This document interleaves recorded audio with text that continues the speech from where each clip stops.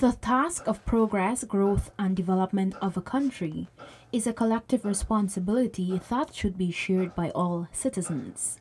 This was underscored by the minister within the office of the Prime Minister with responsibility for public affairs, Kwame McCoy, as he continued engagements with residents in the communities of Bagotville and Lagrange, Region 3, Sunday afternoon.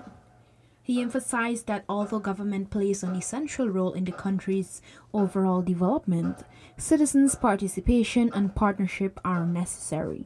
It is not an affair for just the government as a party.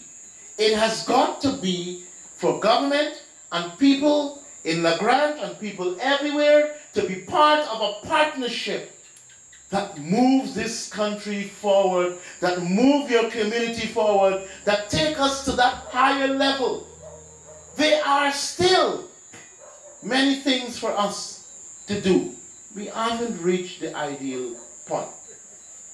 And for us to be able to move at the pace and in the way and in the direction as a government and people, it means that we have to be in a solid partnership. Region 3 is set to undergo significant development and expansion through various infrastructural projects initiated by the government.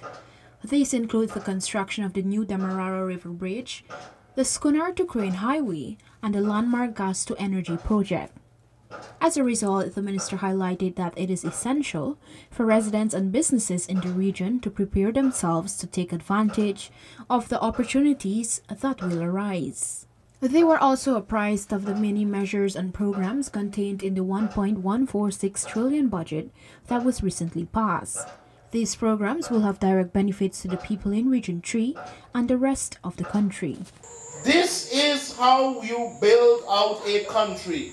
Housing, education, health, infrastructure, food security, creating employment, creating better income for people. That is what the budget caters for and will deliver.